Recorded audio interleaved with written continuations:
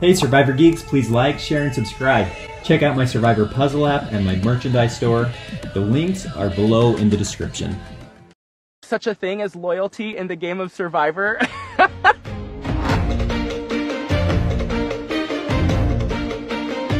I tried everything to live a faithful Mormon straight lifestyle, and when I finally made that decision to live as a proud gay man, that's when my world really opened up for me. And I'm now an elementary school principal, bringing diversity, equity, inclusion into my community.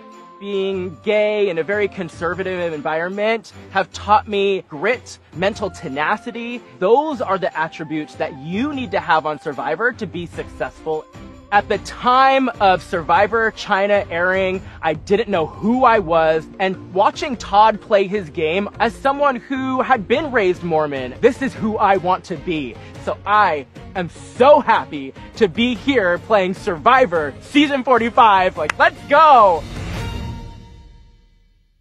Who is just a heartthrob I may or may not be platonically in love with.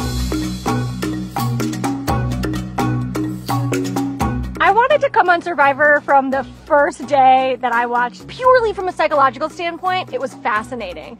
But I don't want to play like the last two therapists that were on this show. It was like, well, I'm a therapist, so I'm gonna be able to read people. And it's like, I don't want to underestimate any of the people around me just because I got my master's in counseling. Like, I'm not counseling out here. When I was 20 years old, I got sober after about a 5-year drinking career. Everything that I've learned through my recovery has absolutely prepared me for Survivor. It's just the tools of how to deal with life. Let go of the things that are out of my control, but absolutely control the things that are, so that I can sit here today and be comfortable in my own sweaty skin. And it's forged this sense of self that I think is gonna keep me going.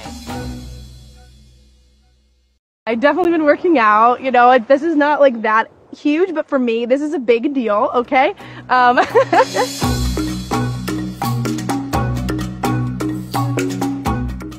think when people hear the word nurse, like they think of like these nice ladies who like give you saltines and ginger ale when your tummy hurts. My job could not be farther from that. I've worked in the ER, you know, I worked through COVID, I work in critical care now, and I've been working in places that require you to be calm, adaptable, rational, and emotionally intelligent under tons of stress and chaos. People want to underestimate nurses and think we're just wiping butts. Like, fine, like that's to their peril in this game, and I'm hoping to kind of exploit that.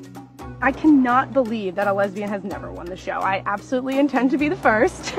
There is a struggle that comes with finding your identity, and being authentic out here goes a long way. That's what gets people to trust you.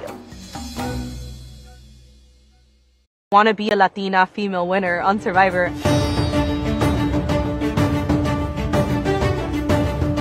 So I was born in Cuba. Being an immigrant, I have grit. Started working at like 14, and I've been hustling my entire life. Back in 2019, I met my business partner. While we were packing to go on our trip to Bali, we couldn't find any backpack that we like. Let's just make our own backpack, and it's still going strong, thank God. I think someone will look at me and just be like, oh, she's like a pretty face and she doesn't like to get down and dirty, but I'll get dirty like any day out here. We're not here to look pretty, we're here to win. I hope to be remembered as someone who cared about the people around her. I'm gonna be that person that sits next to you and people don't forget how you make them feel.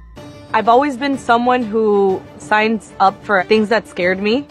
I thrive in the unknown. I will contribute to the tribe. I'm actually not sure. I hope I have something. Your guess is as good as mine of what I'm going to contribute.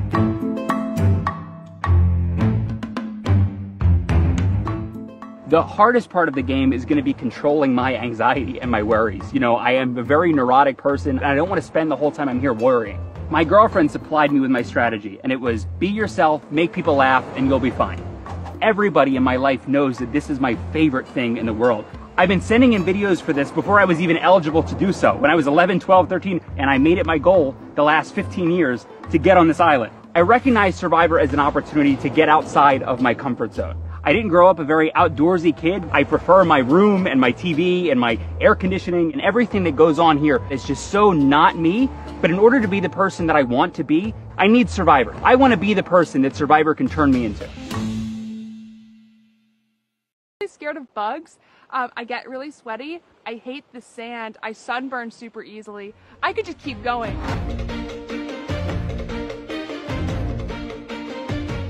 In the game of Survivor, you watch people give in to their emotions. My experiences as an investment analyst have really enabled me to separate those short-term emotions from my long-term goals. I was told coming into this process that my personality was very similar to Cass's. I thought they were talking about Cassidy. They were talking about chaos Cass. I do think that Cass in a lot of ways does inspire me in the game. I'm an outspoken, more aggressive female. I get irritated when I'm surrounded by people who think that they're better than me, but I'll slowly chip away at people and they'll start to see me for who I really am.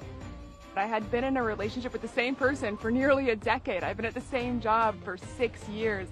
Oh man, I'm getting a little boring. My desire to really challenge myself and come out of it a more interesting, more lived person. Hey, you're gonna be stranded on an island? I was like, Mom, it's fine, I'm an adult.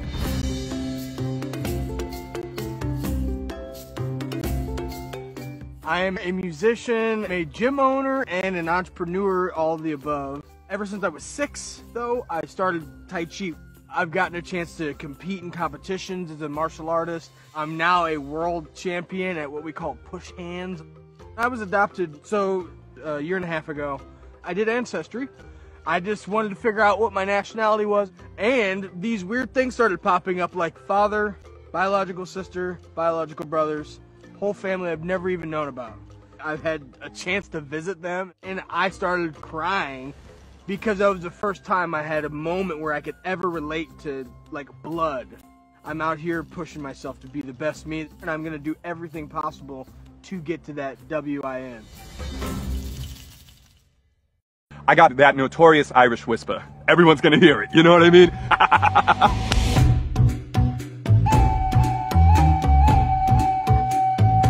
I'm a lawyer, but like, I also am a bartender. I'm teaching theater to kids. I don't entrench myself entirely in one world.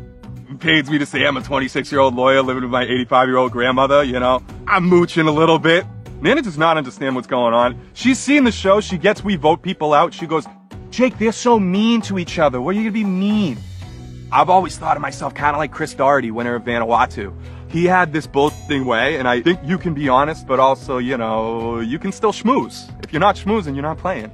Survivor is a lifelong dream of mine. It's something that I wouldn't have always been able to do. But now, over the past couple of years, I've worked on myself really hard, becoming healthier and, you know, really taking care of myself. And I'm at the best point in my life to play this game. God's on it, I'm gonna play it, you know? One of the biggest things on my Survivor bucket list is to have that Survivor pizza. So that's like Detroit style in Detroit, or, you know, New York style in New York, and of course, Survivor pizza on Survivor.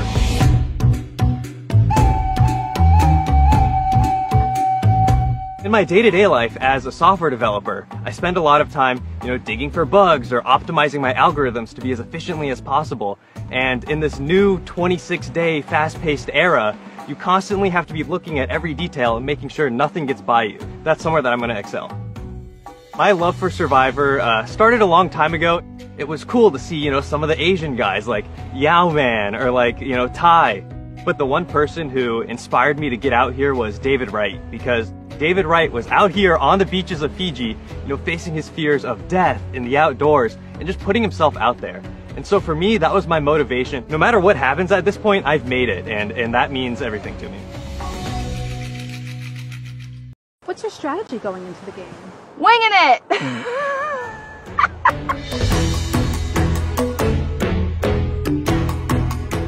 I've been working in the restaurant industry for 12 years. I literally talk to people and make them think I like them, and they give me their money, and I don't like them. Not you, you know, whoever's watching this, not you, I swear. And I feel like this really prepares me. My social game is gonna be so good. I have a big personality, and I think I'm definitely gonna be perceived as like outgoing, maybe a little kooky, and this is just who I am. I am just always chasing the next adventure. I lived out of a van, I've backpacked multiple countries by myself, and that's what Survivor is to me too. Just like another portal to follow my path and my inspiration.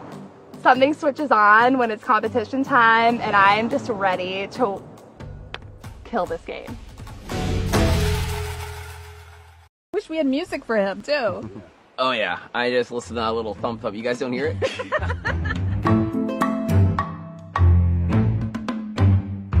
I'm like a black Huckleberry fan. You know, I was just kind of figuring it out. Whether it was becoming a lifeguard, having never passed swim lessons before, start my own painting business, having never picked up a brush before. I made up a twin brother for myself. And that way, if I was ever, you know, dropping off ladders at 2 a.m. and they'd call me and be like, were you at my house in the middle of last night? I'd be like, you try and give your family opportunities, this is what they do. And now I'm in software sales. Something else I have no experience in. But I've never been qualified for anything anyways. So why wouldn't I come here and win Survivor as well? I really want to give off this golden retriever energy. Like, he loves games, loves people, energetic. And what they don't realize is that this dog was raised by wolves. It's almost like Cody with Jesse's strategic ability. One of the things I love is great villains. I'm watching Batman, I'm rooting for the Joker. What I love the most is the people who understand it's a game. I'm gonna try and have as much fun and make as many great stories as I can out there. At me, they're going to see Napoleon Dynamite, they're going to see the Nutty Professor, they are going to see a guy who lives at the library. I first started watching Survivor in middle school. I see Cochran out there. I watch him go from mathlete to millionaire. If he can do it, you can do it. I am a trivia national champion, mock trial, I'm a state finalist twice. I play Scrabble at a competitive level, gone on to the University of Pennsylvania, the Ivy League. I have no intention of lying about it and telling someone I'm, you know, like a dance major or something stupid like that. I'm smart. I want people to know what my strengths are because I want to telegraph that I'm someone reliable who you can work with. Like, my life is just beginning. I'm off to Oxford. I'm off to bright places of academia. And Survivor, at this critical moment, is a test. It's to show me how far I've come and to validate some of the things I plan to do in the future. Baby, let's go!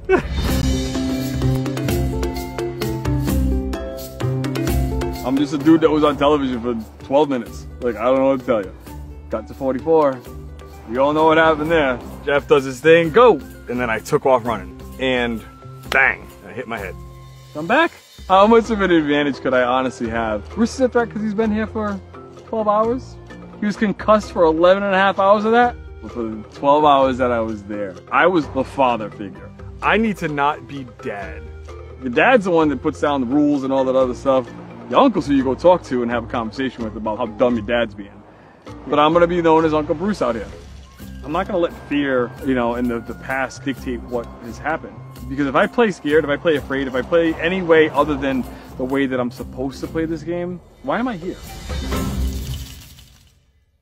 Alliance members to define loyalty as just unrelenting loyalty to the point where it's illogical.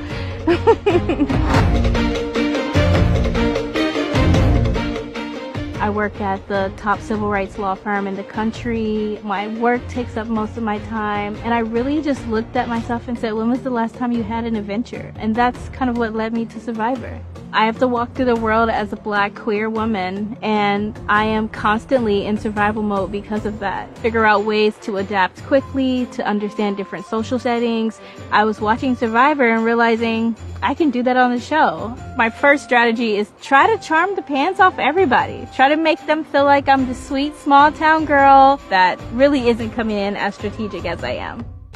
Being here means that I'm finally gonna get a chance to do something for myself and just really show myself what I'm made of. This was no longer, what would he do? What should I do? No, this was, oh my gosh, what would I do? I am divorced, single mom. We'd split when I was 39. So now, what am I gonna do? About that time, the saying that went around was, she needed a hero, so she became one. But that hit me. She needed a hero. I was like, yes. 4 years later of many nights at night school, while teaching art classes during the day, I passed the bar the first time. I've been a practicing attorney now for 5 years. Survivor, Second Chance Cambodia comes on the TV. And I went, oh my gosh, this just summed up my life. This is my second chance at life. So that's what resonated with me. I've talked a big game getting here. I say, yeah, I'm gonna be the sole survivor. No, I'm serious. Why not me? I can find my Amber out there, that would be amazing. Survivor is truly like the ultimate competition, and I think back at like competing in, you know, the Junior Olympics and playing volleyball, and it's like so hard to get those highs anymore. To be on Survivor where people are like competing with everything on the line, I'm just so stoked. You know, growing up I was a lot different than how I am now. These muscles and all these things on me now weren't always here. I was very shy, I was very introverted, very quiet. Being able to live that entire introversion, extroversion spectrum to get here, I feel like I can really connect with a huge amount of people. People are gonna look at me and they're immediately gonna be like, oh, that's a woo, that's an Aussie. They're not known for being strategists, and I think that's really gonna be one of my key highlights of my game, and if I can hide that, I think I'm gonna have a huge advantage. I'm gonna go around acting as wooey as possible, and hopefully in the end, like, turn out to be a Tony. People come on the show and they're probably like, I'm not here to make friends, but like, I would love to make some friends, why not? A couple of years ago, I took the biggest risk of my life. I had admission to Harvard Law School, and I decided to give that up in order to pursue my dreams of being an artist. A lot of people call my music nerd pop because I write about a lot of the stuff that I'm interested in, like crossword puzzles, Greek mythology, literature.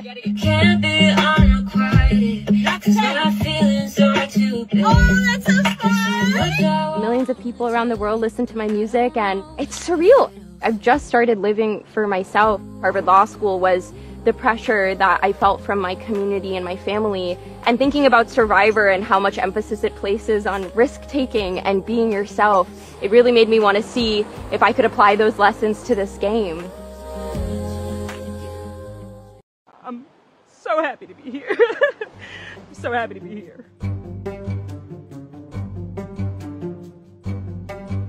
I'm a little bit of everything. Truck driver, Marine from the South. I'm the perfect hodgepodge where I can find something to connect to everyone that I talk to. I just started truck driving after I got out of the Marines, so I've had to sleep outside, you know, for weeks at a time. So the physical side of things don't be as tumultuous on my mind as some of the other characters. I'm really excited to compete at this super high level. I went to college for the heptathlon. So Survivor takes it to a whole nother level where it's not only just my body versus your body, it's my mind versus your mind. It's like the Olympics of everything. This is for my family. This is gonna change my life.